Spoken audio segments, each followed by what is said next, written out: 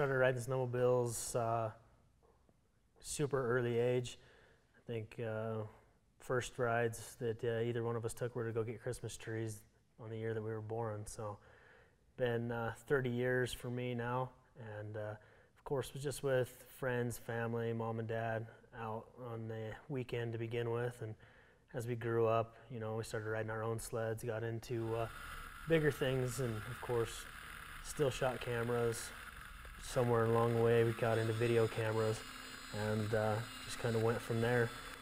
Each time was a little bigger, a little better on the camera end of things, and it was all for home footage and pictures and stuff of the weekend to begin with, and then just kind of developed. We really started getting more into the filming side of things, and big pictures, stuff like that going on.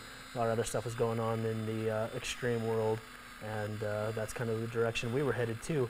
So we wanted to be in that and involved in that somewhere, so we came up with, we decided to come with 10 High as the name of our group. We weren't really exactly sure how we were going to do that, where we were going with it, but County 10, Fremont County in Wyoming, is where we're originally from, and we definitely wanted that to be established in everything that we were doing. So sat down and took a look at where we were going and how everything was developing, and I drew the 10 High logo.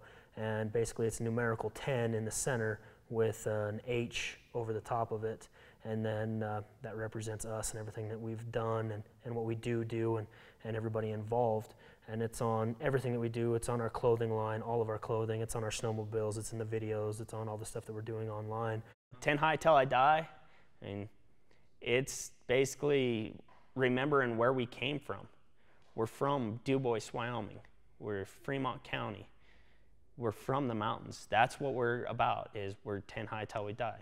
So we'll go, home is home. It's still up in the mountains outside of Dubois, Wyoming, Togety Pass, Union Pass. When we want to go home, we go up there into the mountains, and it's relaxing to us. It's home, I guess. I also am the owner and head guide of 3C Guiding. I take out people on the Snowy Range, Sierra Madres, Togety Pass. We go and ride. I have people coming out from people that have been riding the mountains for years to people who have never ridden the mountains ever. One of the big things I do is I make everybody make sure they have avalanche beacons, because it's a safety issue for themselves and for me. We are in the mountains, we have high winds, we have dumps of 3 to 4 feet of snow all the time, and if those people go out, try to climb a hill, avalanches on them, we can go find them. I also teach them a lot of stuff about how to be safe on the mountains, not to be looking at that hill, trying to climb that hill. They always people always like high marking, but if it's an unsafe hill, I keep them off that to where we aren't injuring, hurting, killing people. Search and rescue doesn't have to go find them.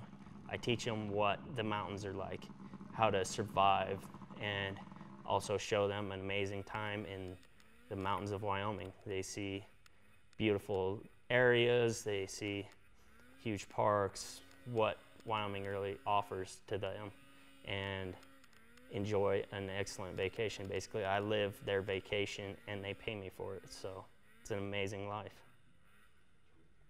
10 years ago, we did have some people coming out. You know, Cameron talked about 3C Guiding and the guys that were taking out and guiding and stuff like that.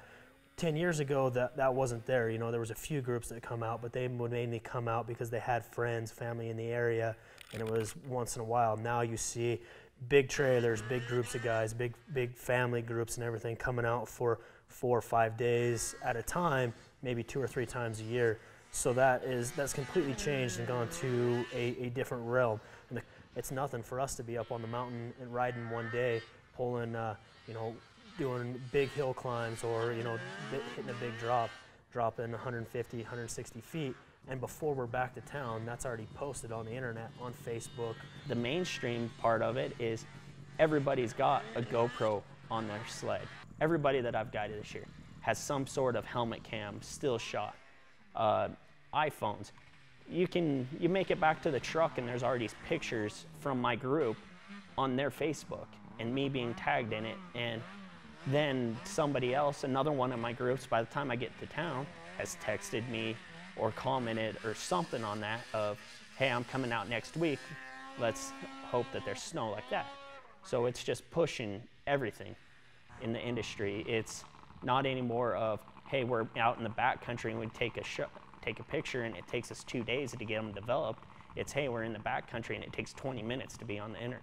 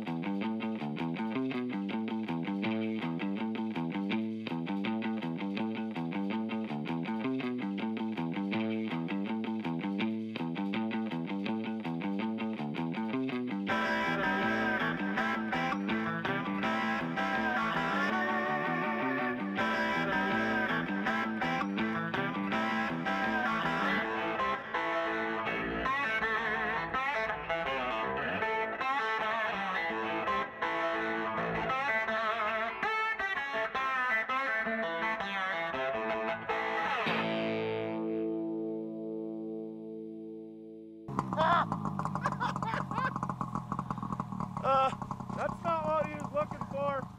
We get along well. We have our arguments. I mean, any brothers, and we're business partners. I mean, everybody has their arguments, but we're still brothers. We still love what we do. It's always about going riding every weekend. It's definitely all about getting out on the mountain and making it happen. You know, us as being brothers, that's where we started. I mean, we've always ridden together and pushed each other. That's, you know, great family is one of the most important things to us, and we're lucky in the fact that we do get along as well as we do, and that you know, we're able to transfer that into the businesses that we have now and own and run and try to prosper off of. And you know, every day being out there is definitely, you know, great. And you know, we are on the extreme side of things, and try to make that happen, pushing those limits. And you got to have somebody else there that you can rely on. You know, if you're going to get hurt, who else is better to rely on than your brother? Yeah, exactly. When I know that if I'm out there, I climb that hill, it avalanches on me, he's going to come find me. I know that if I go hit a big jump, I blow out a knee, I do something, he's going to be the one that's going to be there calling 911, getting me help, helping me out, keeping me alive. And it's the same way back and forth. We're brothers before we're anything, and we're family. So take care of each other, and we ride and together, and we're always together doing what we need to do. For me, my day-to-day work is riding one of these. I go out, I ride a sled for my job. I mean, if I'm not filming, I'm out guiding. If I'm not guiding or filming, I'm just out free riding with my friends, it's an adrenaline rush for me every time. I get an adrenaline rush. It's, all right, can I climb that hill? Yes. All right, that was amazing.